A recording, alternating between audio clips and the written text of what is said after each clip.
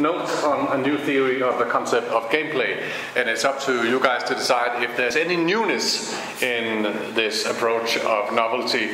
At least I would say before I start that I was thinking about getting older, because I actually wrote a piece in 2003 or 2004, I think, playing and gaming, or gaming and playing, blah blah blah, trying to figure out what the difference is and how they blend together, and especially trying to answer this obnoxious question of what is gameplay. And here I go, 15 years later, so either I'm just standing still or the earth is really rotating fast. So, and let me just say also, as an excuse or whatever, that the minute, the painstakingly minute details of the argumentation is of course in the paper, the conference paper, but also including quite massive review on the literature of gameplay. Things that have been said about trying to clarify what is this concept is part of an article written by me and Lasse Juhl Larsen, a colleague of mine at University of Southern Denmark, forthcoming in Games and Culture. So, why the hassle, why the puzzle? Well, it's because that if you were a true philosopher, how would you go about dealing with this concept, the concept of gameplay? If you look at play and game or gaming, it's something that is, and that would require some sort of ontological understanding, at least in the post-Kantian sense. But it's also, and that is of course the hard question, it's also something that we do, which would require some sort of epistemology. What is it then? And so the division between a system and an activity, something that is there and it's fixated, sort of, and something on the other hand that keeps on going and you can't really nail it.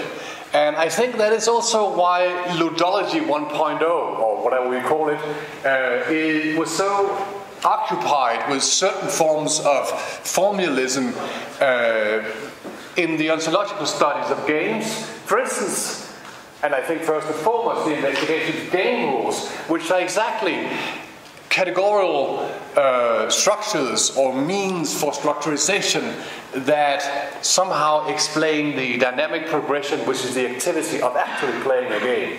It's like formalism tries to bridge the division between system and activity. And to figure out what gameplay is, I was thinking about this one. And that is obviously a rhetorical question, because this is not fun at all. It's not fun having a blue square on a presentation. Well, it could be fun if I was going to be very awkward and serious about that. Now I'm going to explain a blue square for you, then it might become fun or awkward. But my idea is that once you do that, you get Counter-Strike in a sense. Now this is lots of fun. It's not lots of fun having a red marker inside a blue square, but I think the indication and this sudden appearance of the red thing in the empty blue square points, briefly speaking, to activity. Now we have something standing for activity. We have a sense of direction. You have to avoid the red thing, and if there's a door or maybe there's a helicopter waiting, and so now we can escort the VIP in a certain direction. It installs a certain logic and a dynamic ensuring a purpose. I have to avoid the other team lurking behind the red thing in the blue square, and it gives you the player a hint of, or perhaps a desire for reward. Or as Jesper Juhl would say in Ludology 1.0, in formalism, a quantifiable outcome. Thank God there was this red thing in the blue square. So in short, is the installment of meaning and significance. And without meaning and significance, basically without the red thing in the blue square, there wouldn't be any gameplay, and there wouldn't be any need for answering why is this so goddamn important. And there's a lot of things written about gameplay, and I think there's a lot of different things written about gameplay. But to cut a long story short, and there I invite you to consult the paper, because there's the rich argumentation, of course.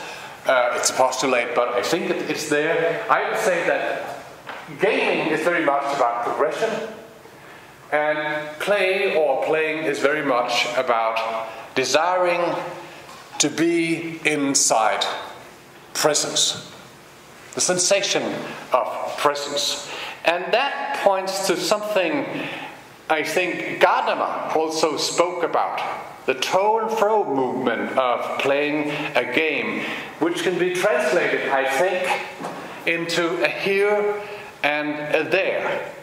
So gameplay is the activity that we try to formalize, that we try to make stand still so that we can see it analytically. But it's actually a dynamic, non-equilibrium movement between a here, which is play, the installment or appropriation of a certain place in an environment. So here play happens. But once you get inside that and you're feeling this presence, you want to move on. And that is the evolutionary logic of play, that it's always in danger of turning into gaming. And suddenly you have structurization and rules, termination, a logic, and eventually a quantifiable outcome. So the presence of play comes from the appropriation of place. Miguel Secar has written about that quite beautifully. And the constitution of a here. And that is very much what Gadamer says back in the old days. Whereas the game or gaming activity takes place in this here, obviously, a magic circle, some would call it. But furthermore, and importantly, focuses on the there. This is where I'm going to. This is level 4. I'm at level 3. It's an enjoyable space, but I'm kind of bored. So show me my inventory and I want to progress to level 4. And that's the nerve behind gaming and the activity of gaming. To put it even more shortly, and in order to pave the way for a modeling of, a formalistic modeling of this activity of gameplay, here is play, and then the game moves towards a there. And this is exactly, plus minus all the argumentation, this is exactly where I think Heidegger steps into the picture. Obviously, taking into consideration that Heidegger was not actually interested in solving the gameplay conceptualization mystery. But once I actually spoke to a bunch of, employed philosophers about that, and I sort of said provocatively, Heidegger was really a game theoretician, and he was the founder of ludology and all that. And they really didn't laugh, because they actually thought that the concept of Dasein, which I'm going to speak about, which is embedded in Sein und Zeit, I think it's from 1929 or something, is really game theory disguised as philosophy. So there's actually a point. He was, in a way, talking and thinking about playing and gaming when he wrote about Dasein. The thing about Dasein and the thing about the dynamic shifting of place between gaming, looking for progression, and playing, desiring presence, back and forth, to and fro, in comes Gadamer, is the shifting of accentuation, not rhetorically but analytically, between Dasein, and I have to overemphasize it, I hope you catch my drift, Dasein and Dasein.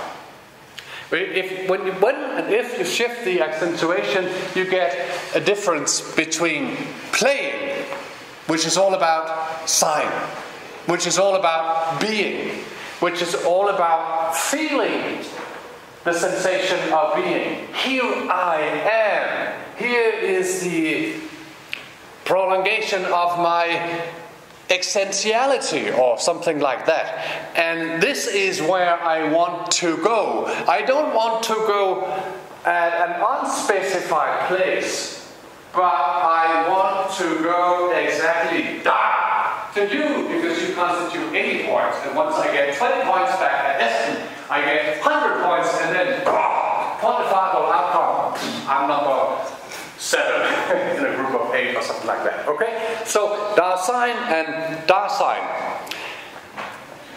And we thought about that. Lasse was very good at reviewing all the literature and trying to carve out this really complex picture. I'm not good at that, but I thought about this Heidegger thing, and out of that comes a number of models, ways to look at how to implement the Heidegger thing into the desire to clarify and understand the nature of gameplay, which I think is equally problematic as the concept of time.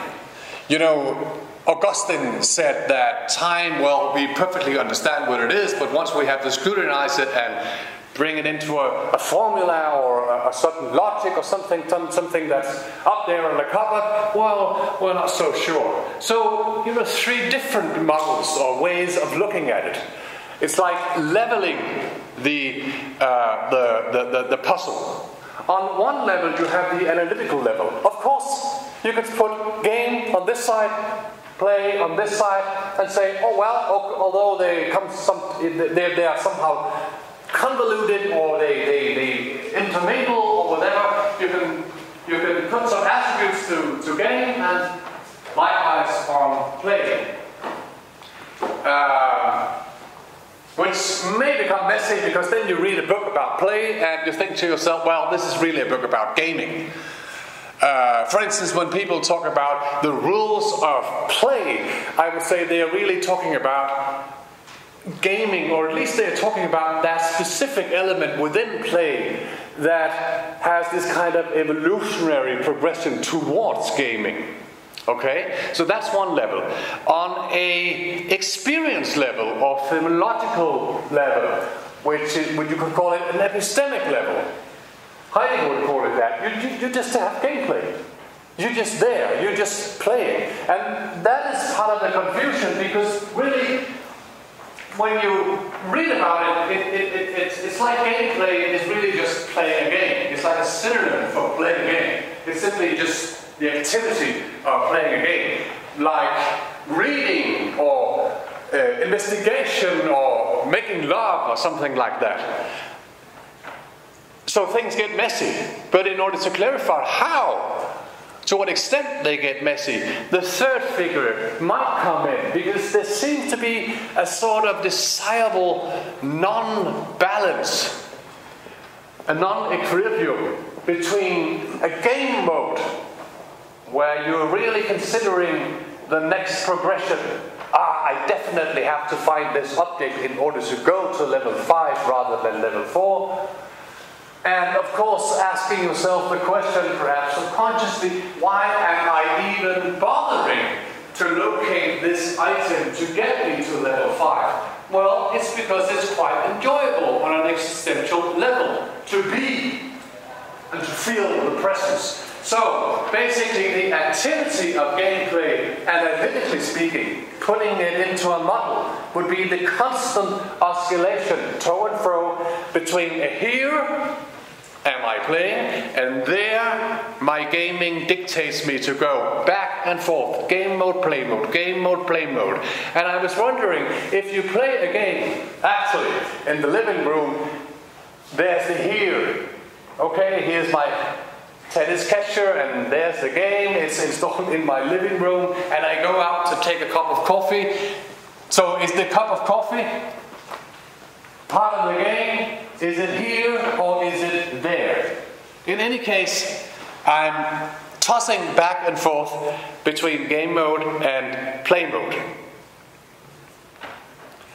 So, the way we would analyze it is an analytical model, something that you can put up there. A division between gaming and playing, Dasein and Dasein. But if you want to have a frozen picture which is basically an unrealistic picture, but because in real time, when gameplay happens, it oscillates and so on. So that is this model. You can talk about different instances or perceptions of here I am, I'm playing and I'm enjoying the existential freedom and enjoyment or displacement of being a cowboy or an assassin or whatever, and I want to go there. So there are different displacements of there and here, or here and there, within the flow of gameplay. And basically, I think these notes represent a collection of desires to understand the nature of gameplay rather than being sort of a fixed outcome or the conclusion to an empirical survey of different instances. So philosophers would call that progonema to understanding something. That is what I hope to have provided. Whether the nature of gameplay is more lucid than before, I don't know.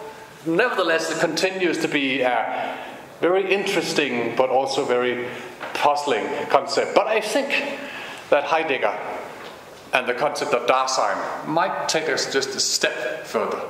Thank you.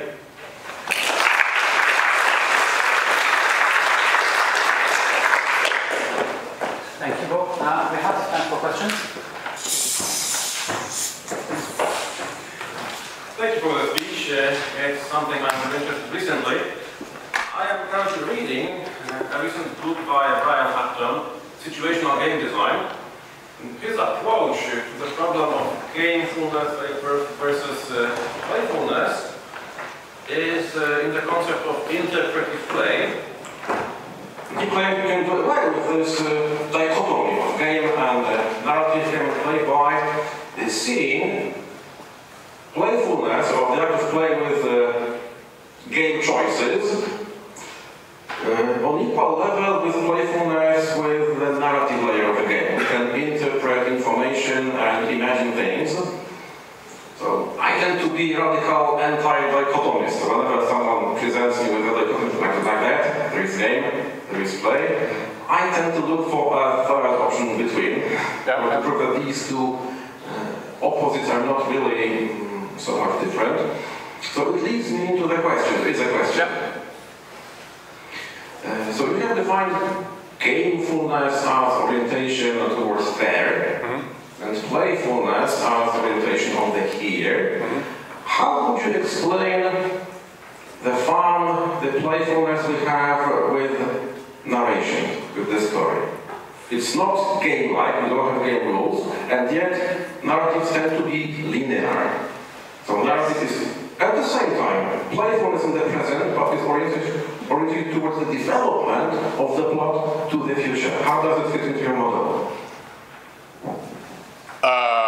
Maybe there's an analytical, maybe there's not a cognate, but maybe there's an analytical division between play and playfulness.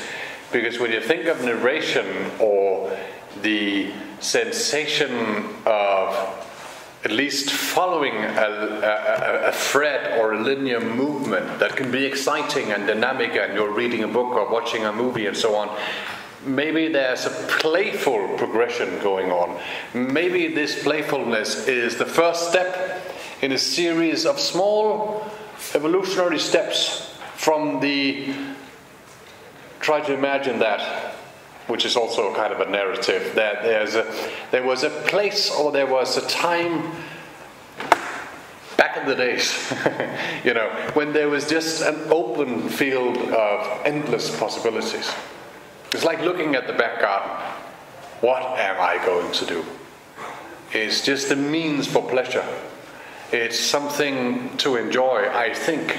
But once I start to explore, I and mankind, evolutionarily speaking, sets out a course that involves some sort of structurization, a course that also eventually produce rules, that produces hooks in order to get you going and provide you with a sense of direction.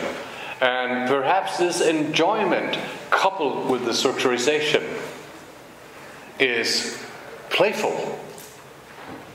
And I think that is the reason why it's so difficult and yet analytically challenging to consider playfulness as a kind of motor or dynamo, an engine principle for progression that then becomes a game. It's not like in real life, cognitively speaking, that we have a sharp division and idea self-consciously what play is and what gaming is. Rather, I think there are oscillatory small steps that you might test empirically. And this is sort of the theory behind it. Can you come up, or can you pinpoint these sensation of displacement? Now I feel like I'm gaming. Now I feel like I'm playing. Now I have this idea of being here in play. And now I have this desire towards going there, game mode, and so on. And I don't think there's any difference between playfully following the thread, the path, the linearity of a novel or watching a movie, or enjoying the gameplay activity.